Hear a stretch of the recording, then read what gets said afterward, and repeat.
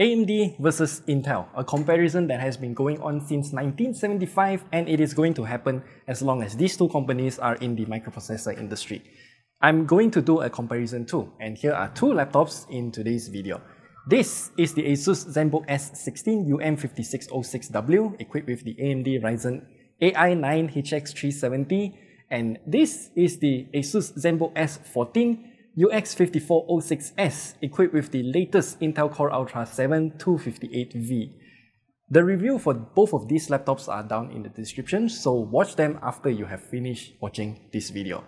Okay, now both of these AMD and Intel's chips are the latest processors and they are great in their own ways. While there are some obvious differences that will affect the comparison, like the size difference between these two laptops, it shouldn't affect the performance comparison, but we will talk about it when the time comes. So do hit that subscribe button and also share this video because we have a lot of data to go through. Now, there are two different approaches this generation, and I have to preface this by saying that these two chips are just achieving different objectives. The latest Intel Core Ultra Mobile Processors Series 2, yes, that is the official name of this brand new generation of Intel mobile processors. They are all aimed towards ultrabooks and they all have a very low wattage ceiling. There are a lot of SKUs as well, and there will be more processors for higher end gaming laptops in the future as well. Presumably it will be called the H series, according to what we had in the past. For this particular Intel Core Ultra Mobile Processors Series 2 chips, they are all based on the new Lunar Lake architecture, which placed a heavy emphasis on efficiency. If you haven't already watched our other video about this chip, then please check it out because we have a lot of data about its efficiency as well. The Intel Core Ultra 7 258V found in this laptop comes with 4 P cores and 4 E cores and no hyper-threading, so we only have 8 cores and 8 threads. The integrated GPU has also been upgraded to the new Intel Arc Graphics 140V, and this is a big upgrade over its previous generation. And for this chip in particular, the power ranges from these three values, but we've seen it mostly hovering around 1 to 3 watts while idling at desktop. The new Intel Core Ultra Mobile Processors Series 2 are also fabricated by TSMC's N3B process node. As for AMD, they are doing things very differently this time. While they used to be one low-powered and one high-powered series of chips, AMD has now consolidated everything into just 3 chips. Yes, these 3 chips. The ZenBook S16 is equipped with the AMD Ryzen AI 9 HX370 that comes with 4 Zen 5 cores and also 8 Zen 5C cores, and also has simultaneous multi-threading, and that means 12 cores, 24 threads. For the integrated GPU, we have the new AMD Radeon 890M, and this is also a major improvement over its predecessor. Since the new AMD Ryzen AI 9 HX370 can also be used on low-powered or high-powered laptops, it has a configurable TDP ranging from 15 to 54 watts, with its default at 28 watts. This also means that the performance will vary greatly depending on how much power is provided to the chip. And this could lead to a lot of confusion to many users, as two different laptops with the same chip could perform at completely different levels.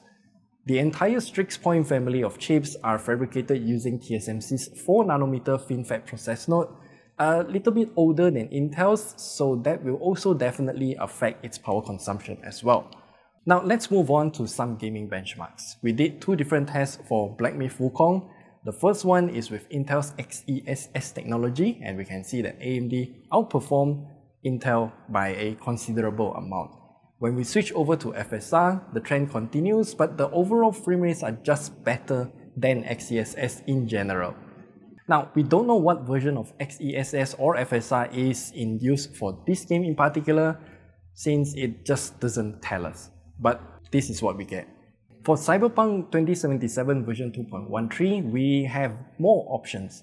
With XeSS 1.3 upscaler tech, we can get pretty good frame rates on both AMD and Intel, though the AMD Ryzen AI 9 HX370 still performs better.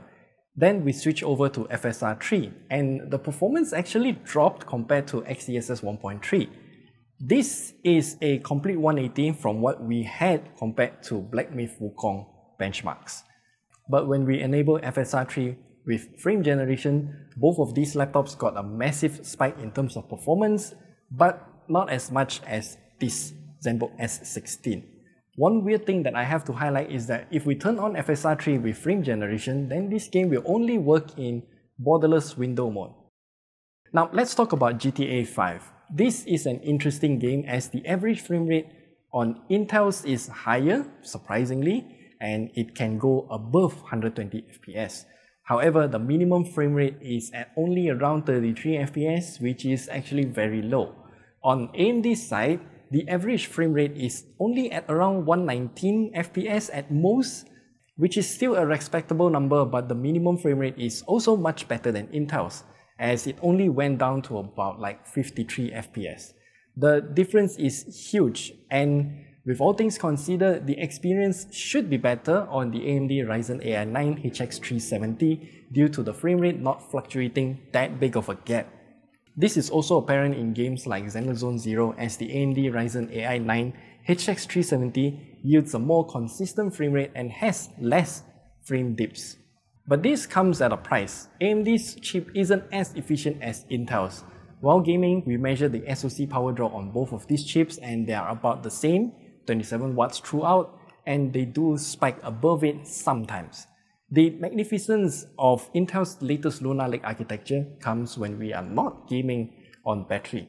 If we just idle at the desktop, the Intel chip can dip below 1 watt, though only for a split second. It mostly hovers around 1 to 3 watts, whereby on AMD's side, it averages at about 4 watts while idling.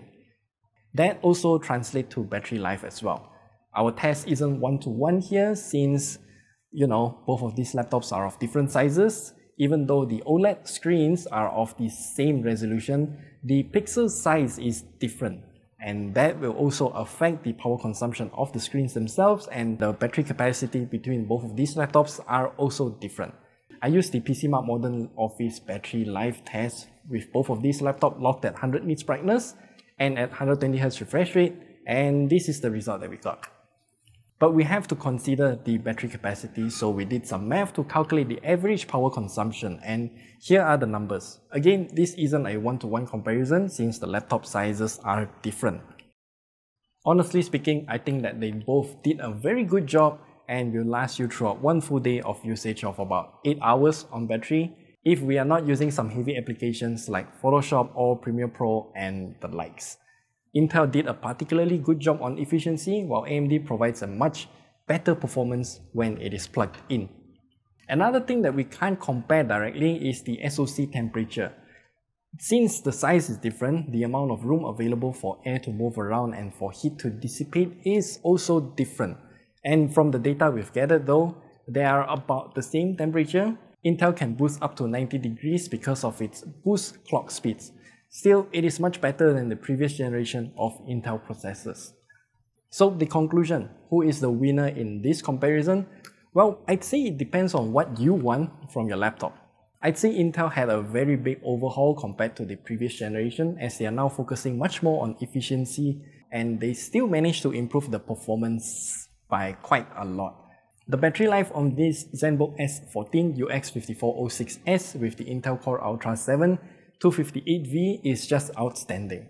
It's comparable to an ARM laptop but without the app incompatibility issues, and I'm just very impressed by what Intel had did. If you want the absolute best battery life possible, then this Intel Core Ultra 7 258V is the clear winner. The AMD Ryzen AI 9 HX370 is also a fantastic chip. While it is not as efficient as Intel's chip, it offers much better performance, especially while gaming. Assuming that you want to use the laptop to play games and whatnot, then this chip is magnificent. I can't believe that we are starting to play those AAA games on a thin and light laptop like this, with the help of some upscaling tech like FSR, of course. If you want a balanced experience, especially a better gaming experience on a laptop, then the AMD Ryzen AI 9 HX370 is the winner. But remember, we are only talking about thin and light laptops in this comparison.